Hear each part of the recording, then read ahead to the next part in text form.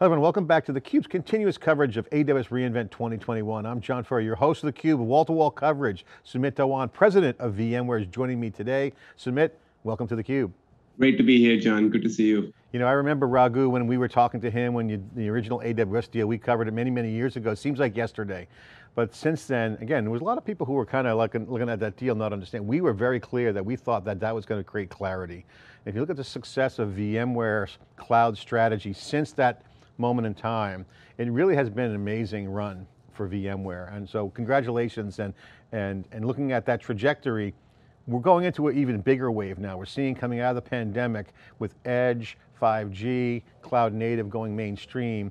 This is like another tipping point, another inflection point. However you want to look at it, this is really big. Can you share your thoughts on how you see your customers and the AWS customers coming together with the VMware? Yeah, we're excited about sort of this phase, era, whatever you want to call it, where customers are looking at just the power of cloud for all of their applications. And in fact, what we call multi-cloud, where they are looking at private cloud, public cloud, sometimes even multiple public clouds and edge, and how they are going to leverage all of this power of cloud across all their applications. And we're excited about the partnership, like you said, John, we did with AWS. Customers have last 2 years have had a hard time modernizing their infrastructure, and now they're looking at their tier one applications, which are oftentimes the lifeline of their businesses, and the infrastructure has not been modernized. And our partnership with AWS brings to the customers a fully modernized infrastructure as a service, which is optimized for their tier one applications, so they can embrace the power of cloud, not just for new modern applications that they have built for running their new digital services, but also all of their tier one enterprise applications. Instantly modernize their infrastructure, secure it, run their tier one applications through the power and the scale of public cloud, and then gradually start modernizing. Like you mentioned, modernization of application is a key element, and we have provided a rich stack for customers to be able to build their new SRE and DevOps practices and enable developers to have a fast journey to build these modern applications, leveraging the power of public cloud, and in fact, multiple public clouds seamlessly. And we're extending the same thing to the edge. So it's actually exciting times in the industry. We call it the multi-cloud era, and VMware is enabling our customers what we call smartest path to cloud. Well, congratulations, first of all, on the new independent company, VMware. That's great news. You guys now are on your own, very valuable company in and of itself, but under Dell Technologies, now out on the open. And we've been covering VMware. We've been to theCUBE's been to VMworld every year. And looking at this year's VMworld and looking at VMware, for the old folks, the veterans, VMware's been synonymous with operations, IT operations, running workloads in data centers to power business, enterprise classic, innovation for business value. Now with the cloud, you see operations, DevOps being discussed in security. You're talking about, you mentioned SRE. The workloads, the game is still the same, but it is shifting landscape-wise. You got cloud scale, you mentioned on-premises and multi-cloud. So with operations going to full scale, your customers are building and running their businesses on VMware and AWS and other clouds. This is the same game, but different world. Can you just share what's the current similarities and differences from what operations used to be from a workload standpoint? John, you're 100% right. The need for operational scale and discipline is always there, has always been there, and now it's extended to potentially a lot more complex world of what we call multi-cloud. In this new world, the whole aspect of operations is no longer the world of system admins, where you would have people pushing buttons to control the infrastructure. And it's a lot more where infrastructure is now designed to be managed as a code. There is a lot more of what is considered shift left, where more and more of power of orchestrating the infrastructure is given to the developers, because they're oftentimes the sort of ones who understand the business logic and understand how the infrastructure is required to scale up and down the applications. And so along those two key trends, there is still a critical element of how a platform is needed for customers to operate that environment. Okay, you can't sort of have operational discipline be lost because just because you have the paradigm change. And that's what VMware is enabling. Now with VMware Stack, you can manage your entire infrastructure, not just public cloud, but even private cloud as a code. You can create a platform where developers get this freedom and a great experience to leverage any public cloud to build their services and work closely with DevOps and SRE functions to make sure that the orchestration of all of their cloud environments in a multi-cloud environment is available and enabled seamlessly through Kubernetes. This doesn't have to be done through virtual machines anymore. It could be virtual machines or Kubernetes orchestrated containers across all clouds.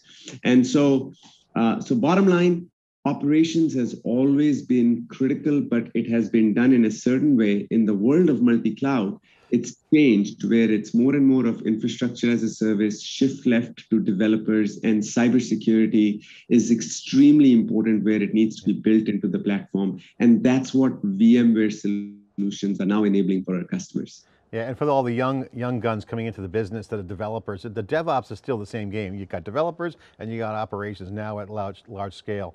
And I think this whole multi-cloud is really kind of the multi-vendor equation. So I think, clear synergies, and congratulations on the trajectory. I think it's really relevant. Can you take us through on how this means for the businesses? Because at VMworld this year, you guys talked about cross-cloud services. Can you talk about what that is and what does it mean for the customers and what's the focus at reInvent this year? Yeah, so VMware this year at our VMworld announced our sort of portfolio for enabling customers to embrace the power of multi-cloud easily. We call it cross-cloud services, and they fit into 5 major categories. First is our cloud infrastructure that is available through partnership with all major cloud providers. We started with AWS and we expanded with all major cloud providers, including Azure, Google, Ali in China, Oracle, IBM. Secondly, our cloud native platform. Cloud native platform is where it doesn't have to be traditional VM-based applications. Applications built using modern cloud native technologies, container-based, or that can be orchestrated using Kubernetes, that are operationalized using our platform, where customers can get any Kubernetes on any public cloud and operate them in a consistent and scalable fashion and enable a great developer experience at the same time.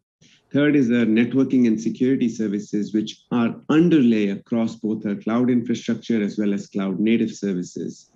Fourth is cloud management, how infrastructure as a code and shift left developer function can be enabled through our management technologies designed for both private and public cloud, both VM-based or VMware-based infrastructure as well as native public cloud infrastructure. And then lastly, our workspace and edge services, enabling customers to build today's requirements of people working from anywhere and an anywhere workspace experience for a hybrid workforce.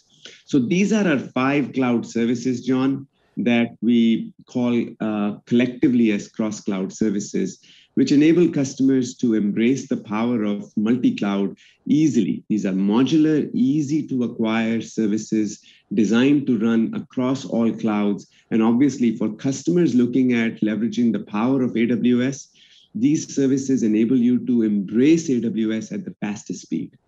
Yeah, and I think anything cross-cloud or multi-cloud, the ease of use and choice is key. You have to have choice. That's cool. Open source is driving a lot of that, which I want to get to with the Tanzu. But you guys have had a great partnership with AWS, both at a development level as well as a business partnership. Take us through the evolution of the partnership between VMware and AWS, because I know Raghu was really into this with Pat Gelsinger and then Andy Jassy. We covered that. But if you look at what Amazon Web Services is doing under Adam's leadership now, they're going to set the table for the next 15 years. And you got Outpost is going to be a big part of that. You got all the cloud native, high level services inside the cloud, inside AWS as well. So take us through your view of the evolution of the VMware AWS partnership.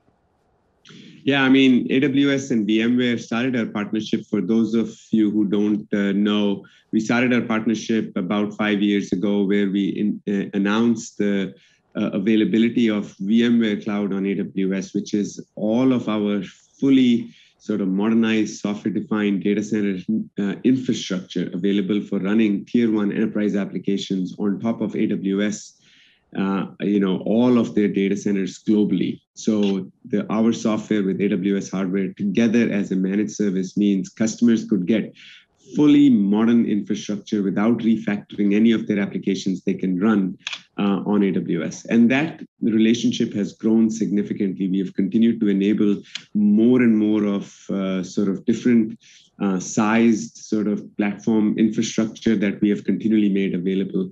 And the business has led to great success. We have at this point in time, thousands of customers, joint customers running all of their tier one business applications, whether it's banking to healthcare to insurance on top of our infrastructure. And it's been great. We then gradually expanded that partnership to other industries. Now we have customers in telcos running major telco clouds on top of our platform. We've expanded our partnership to other solutions. We brought our Tanzu, which is our cloud native platform for managing native cloud services on AWS in an enterprise fashion, connected to all of their enterprise requirements as well in the marketplace. We have brought other offerings, including security services on AWS Marketplace for customers to get. So over time- Hold on, Smith, if you don't mind me asking. So you saying that Tanzu, Carbon Black, and VMware Cloud are all in AWS Marketplace? They're all available in AWS Marketplace, and they're all available to be transacted through, even just AWS's EDP. So the commercial relationship with AWS has strengthened significantly over time. EDP is their sales channel. That's their direct. EDP is their enterprise agreement. That's right. The enterprise. So you would go to market together with AWS under the marketplace.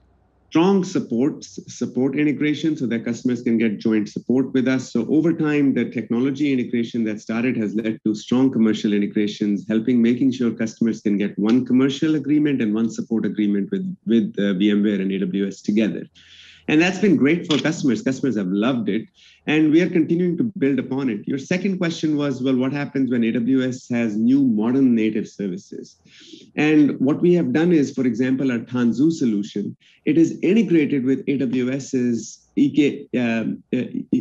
So their Kubernetes distribution can be fully operationalized, as well as a great developer experience can be created for AWS native services using VMware Tanzu solution.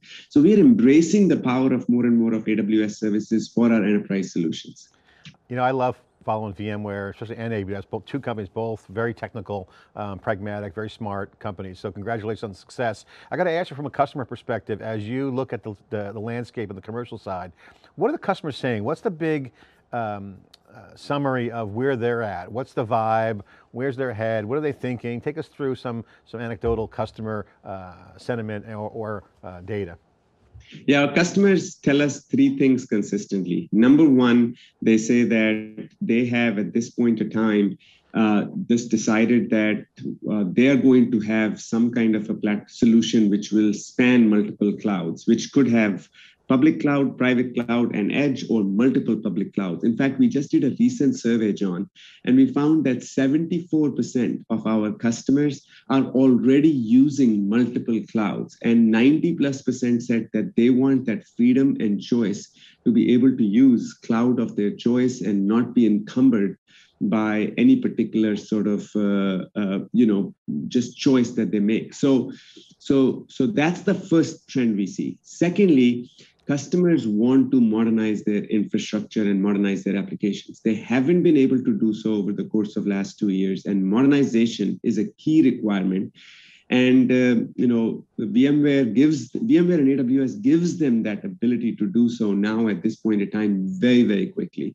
And then third thing we hear is that customers are looking for some solution where cybersecurity is built in. It's something where they are standardizing their enterprise requirements via a platform which has a great experience for the developers, great operational scale, and cybersecurity.